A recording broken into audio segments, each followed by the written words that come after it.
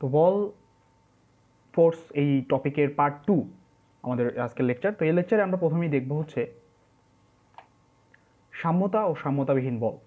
তো তোমাদের বইয়ে এই টপিকটায় মূলত যেটা আলোচনা করা হচ্ছে সেটা হচ্ছে যে আমরা দেখেছি যে আমরা গত যে পার্ট 1-এ সেখানে আমরা দেখেছি যে একটা কথা ছিল যে বাহ্যিক বলের লব্ধি শূন্য হলে, অর্থাৎ নিউটনের যে প্রথম সূত্র আমরা পড়েছিলাম সেখানে আমরা বাহ্যিক বলের লব্ধি এইটা নিয়ে কিছুটা আইডিয়া করে ধারণা পেয়েছিলাম আমরা। তো আজকে আমরা এখান থেকে আসলে দেখবো যে আসলে হ্যাঁ, যে একাধিক বল মিলে সাম্যতা তৈরি করতে পারে কিনা, বা একাধিক বল মিলে যে লব্ধি জিরো হওয়ার ব্যাপারটা, এটা অ্যাকচুয়ালি আজকে আমরা আরও দুটো উদাহরণের মাধ্যমে ভিজুয়ালাইজ করার চেষ্টা করব। প্রথমে দেখতে পাচ্ছি আমরা যে একটা রশিতে দুটো মানুষ হচ্ছে টানাটানি করছে। তো আমরা যদি খেয়াল করে দেখি যে এখানে হচ্ছে আমরা যেটা করলাম, ধরো যে এই মানুষটা এফ বলে তার নিজের দিকে টানছে, তাহলে যেটা হবে যে দেখো এখানে এই যে এফ বল, এফ যে আমার ভেক্টর, এফ ভেক্টর যদি তার বলের মান এবং দিককে আমরা প্রকাশ করি এফ ভেক্টর দ্বারা, তাহলে অপোজিট যে মানুষ তাকে যদি আমি মাইনাস এফ ভেক্টর দ্বারা প্রকাশ করি, তার মানে কিন্তু আমি দেখতে পাচ্ছি যে হ্যাঁ, এরা দুজনের ক্ষেত্রে যদি টান বলটের মান যদি সেম হয়, দ্যাট মিনস এ যে বলে টানতেছে এ যদি একই বলে টানে নিচের দিকে, তাহলে কিন্তু এটাকে এফ ভেক্টর বললে এটাকে বলা যায় মাইনাস এফ ভেক্টর। মাইনাস কেন? কারণ আমরা আস্তে আস্তে আরও জানবো যে হ্যাঁ, ভেক্টর রাশির ক্ষেত্রে মাইনাস আসলে বোঝায় যে এইটা যদি, অর্থাৎ প্লাস যে ডিরেকশনে, মাইনাস কিন্তু বোঝায় কি তার সম্পূর্ণ বিপরীত ডিরেকশনে। তো যেহেতু দুজনের ক্ষেত্রে দুজনেরই টানের বলের মান সেম, তাহলে হচ্ছে দুজন মিলে আসলে একটা বলের সাম্যতা তৈরি করবে, যার মাধ্যমে কিন্তু দেখা যাবে যে এরা এই দুজন আসলে কোনো দিকেই মুভ করতেছেন, অর্থাৎ রশিটা হচ্ছে যে জায়গাতে আছে সেই জায়গাতেই ফিক্স থাকবে, অর্থাৎ আমাদের সেই নিউটনের ফার্স্ট লটাই এখানে কাজ করতেছে। এরপর আমরা সেকেন্ড উদাহরণে যাই। এখানে দেখতে পাচ্ছি আমরা যে একটা বল, ফুটবল, এটা মাঠের উপর রয়েছে।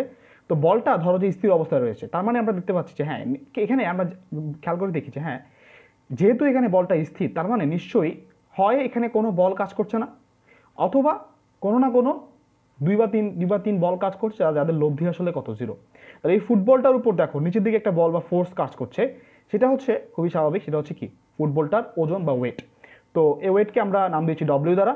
এবং আমরা যদি খেয়াল করে দেখি যে এই ওয়েট যেহেতু নিচের দিকে কাজ করতেছে, তাহলে নিশ্চয়ই কোনো না কোনো বল আছে যে আসলে এই ওয়েটকে নাকচ করতেছে। সেটা অবশ্যই কোথায় হবে? উপরের দিকে হবে, এবং সেটা হবে, তোমরা আজকে জেনে রাখো, সেটাকে আমরা বলি রিঅ্যাকশন ফোর্স। এক্ষেত্রে যেহেতু গ্রাউন্ড, তাহলে এটা হবে কি গ্রাউন্ড রিঅ্যাকশন ফোর্স। আর এক্ষেত্রে যেহেতু আর এবং ডব্লিউটা সমান, তাহলে কিন্তু আমাদের এই বলটা হচ্ছে এই কারণে কি আছে, স্থির অবস্থায় রয়েছে, কারণ এই আর এবং ডব্লিউ লব্ধি জিরো। অথবা আমরা অন্য ভাষায় বলতে পারি এই আর বল, অর্থাৎ রিঅ্যাকশন ফোর্স এবং গ্র্যাভিটি ফোর্স, এই দুজন মিলে তৈরি করছে কি বল? সাম্য বল। তাহলে এই ছিল আমাদের সাম্য বল উদাহরণ। এবার আমরা আরেকটা উদাহরণ দেখতে চাই। তোমরা খেয়াল করে দেখো, এখানে একটা ছবি দেখা যাচ্ছে যে একটা বল, সেটা হতে পারে টেনিস বল বা যে কোনো কিছু, একটা বস্তু ধরো, সেই বস্তুর মধ্যে আমরা সুতা বেঁধে সুতার এক পাশে আমরা হচ্ছে T1, ঠিক আছে, এটাকে আমরা টি ওয়ান ফোর্স দ্বারা এদিকে টানতেছি, এটাকে আমরা T2 ফোর্স দ্বারা এদিকে টানতেছি, এবং নিচের দিকে আমাদের সেটা হচ্ছে যে ডব্লিউ, অর্থাৎ ডব্লিউটা কি? এটা হচ্ছে কি বলটার ওজন। তাহলে এখন আমাদের এখানে যে বিষয়টা বলা হচ্ছে সেটা হচ্ছে যে দেখো, এটা আসলে তোমাদের বইয়ের থেকে নেওয়া, বইয়ের একটা এক্সাম্পল। সো এটা আমি এক্সপ্লেন করি যে এখানে আসলে কী হচ্ছে বা বই আসলে কী বোঝাতে চেয়েছে।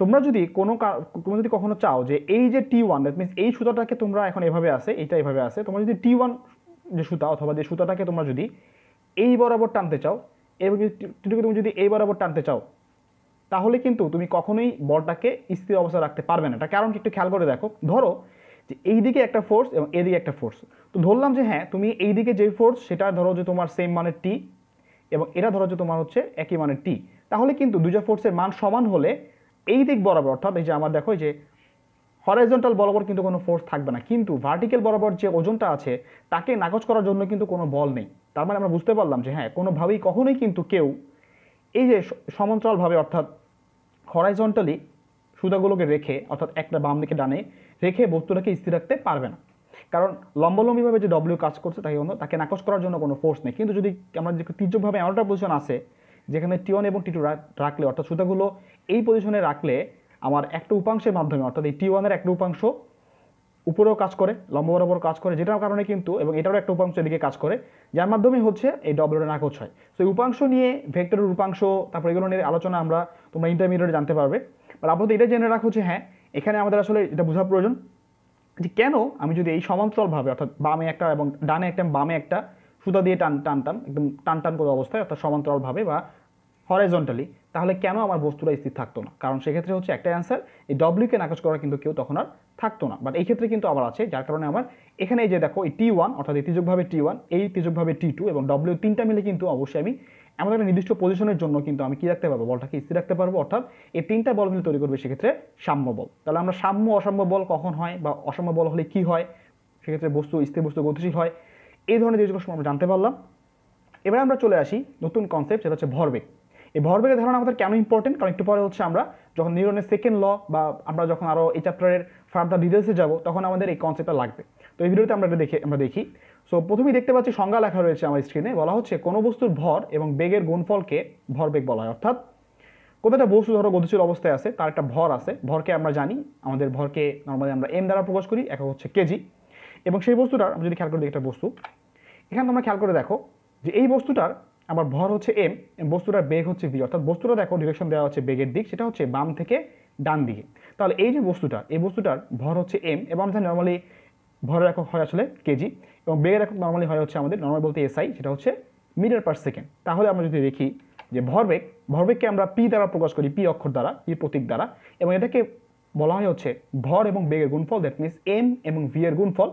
এবং এই যে একটা রাশি, এই রাশিটার অবশ্যই নিশ্চয়ই একক রয়েছে, মাত্রা রয়েছে, তাহলে আমরা দেখি সেগুলো এখন।